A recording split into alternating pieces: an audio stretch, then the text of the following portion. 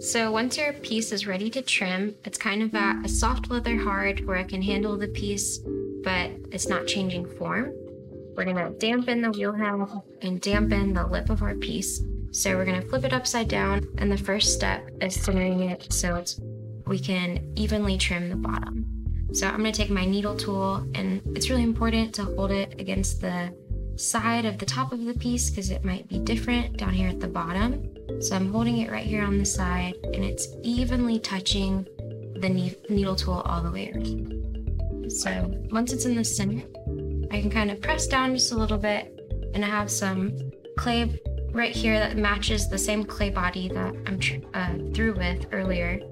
And I'm gonna make tinier pieces and kind of press down on the wheel head so it's not messing with the lip of my piece, but it's just kind of holding it in place. So I have 3 spots with clay. And I'm gonna make sure that my piece isn't going anywhere so it doesn't fly off the wheel. And from there, I always start with a bigger loop tool just by kind of cleaning off the bottom, making sure it's nice and even. And same thing on the side, getting any extra clay from those trim marks that I made before I took my piece off the wheel. So from there, some people like to draw a circle to kind of denote where they want to trim. And that's kind of what I'm gonna do. I'm gonna take this little chunk off the side of the pot. So I always start with the bigger loop tool because it takes away bigger chunks of clay. So I'm gonna go right in between those lines. I'm kind of bracing my arms on my thighs in the 3 o'clock position. And from there, I can decide if I want like a taller foot, but I'm always gonna be working in the top quarter part of the pot. And I might kind of even up the side a little bit, but I'm never gonna go down so far where I mess up the form of the pot.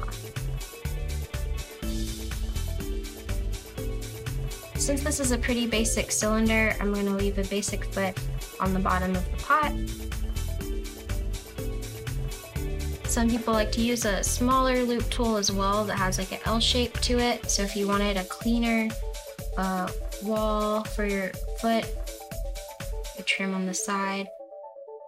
It does more detailed work.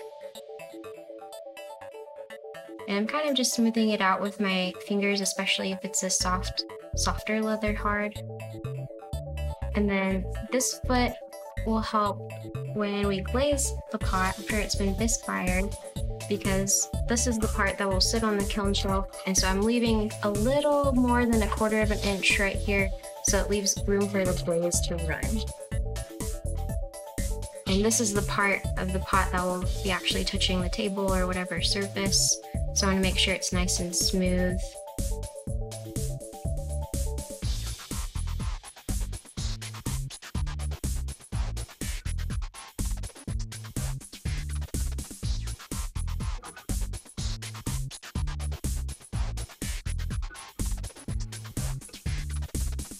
So once I kind of have the foot where I want it, I can take my rib, and I like using a stiffer rib for trimming, and I'll dampen it, make sure the edge is nice and clean before I put it on my pot.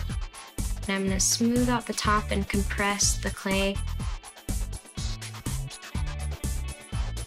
And then same thing on the sides where I trimmed. I might even make this edge a little more round with my rib.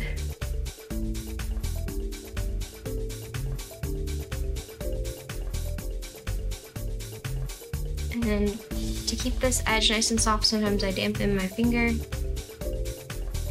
and just kind of round it off.